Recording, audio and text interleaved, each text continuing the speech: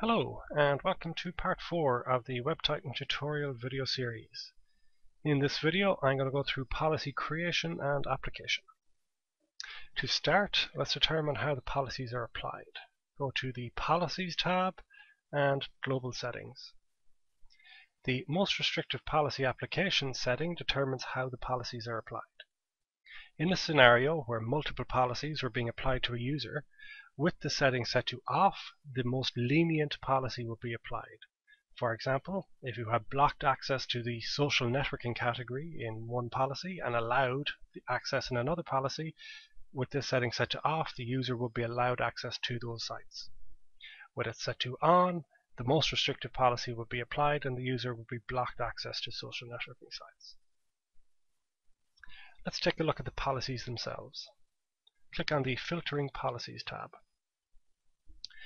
We have some pre-created policies here. These are default on all WebTitan machines. You've got Allow Everything, Default, Deny Everything, and a Sample policy. Allow Everything, as it states, would allow users access to anything. Deny Everything would deny access. The default policy will be applied to any user who does not have any other policies applied to them. Let's start by taking a look at the default policy. In here we've got a name and description. Under non-working times, we can specify any times that are outside of work hours. For example, the lunch hour.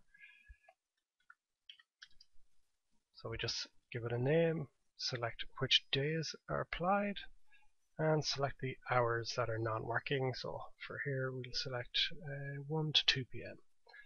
and save. On the Categories tab, we can see all the available categories. Any site that is not in one of these categories is considered unclassified. We'll come to that on the next tab. Here we can specify what sites we wish to allow or block access to and whether it's during work or non-work hours. For example, we can block alcohol-based sites during work time but not during non-work time, block anonymizer all the time, and so on. You can customize these as you wish. The Web Filter tab gives us multiple options. The filtering option, on and off, determines whether the policy is in use or not. Block internet access will simply turn off internet access for anyone who has this policy applied to them. Block URLs or all URLs would simply block access to all URLs. Block IP address URLs would allow name-based URLs but block IP-based URLs. You can allow or block HTTPS traffic. You can allow or block unclassified HTTPS traffic. So again, that would be any site that has not yet been categorized. We can also allow or block unclassified HTTP traffic. URL content filtering. This enables WebTitan to analyze all the words in a URL and search for a certain amount of keywords. A score will be given to the URL based on the keywords it contains, and then access will be allowed or blocked based on that score. The page content filter is exactly the same, only this configures WebTitan to scan the content of every web page for those keywords. The page download size limit allows you to set a limit on the maximum size of a page that your users can download. The log but do not block option will log access to the various sites and categories but would not block access to anything. The log only group name option will allow you to record access to the various sites and categories, but it will only record the group name rather than the individual usernames of people who access those sites.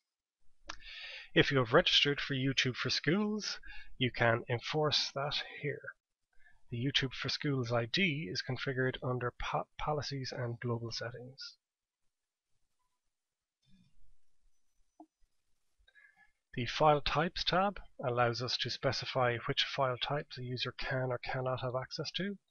The individual files themselves, or file types, are specified under the Filtering tab. Under Extensions, we can then determine what is an executable file, what constitutes an audio file, video file, and so on. The Safe Search option allows you to enforce safe search for 4 different search engines: Google, Yahoo, Bing, and Lycos. Custom allows you to set whether each one is on or off, or if you select on, it will be enforced for all 4. The Notifications tab allows you to specify an email address to receive notifications for access to specific categories or different actions that are carried out. The Bandwidth Limit tab allows you to specify how much data a user could download on a daily basis. At the moment, this is of limited use because we cannot reset this on a per user basis, so if someone reaches their daily limit, the only option you have is to come in and increase that limit. When creating your policies, if you're unsure which category a site is in, you can simply go to the Policies Categories tab, enter the website name,